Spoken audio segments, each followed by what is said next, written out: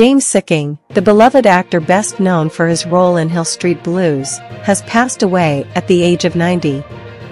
Sikking died from dementia-related complications at his Los Angeles home, as confirmed by his publicist Cynthia Synder. He was surrounded by family at the time of his passing on Sunday, July 14.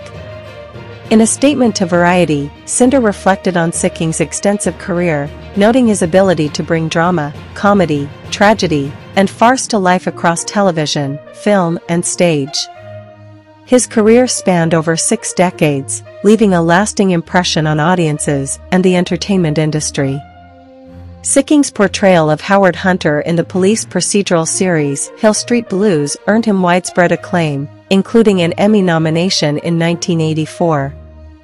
He brought a unique authenticity to the role, drawing inspiration from his own military training. In a 2014 interview with the Seattle Times, Sikking recounted how his Army drill instructor influenced his characterization of Hunter.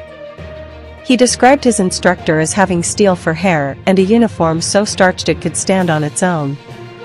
Sikking adopted this rigid, military-inspired appearance for Hunter, complete with jump boots, which became a hallmark of the character.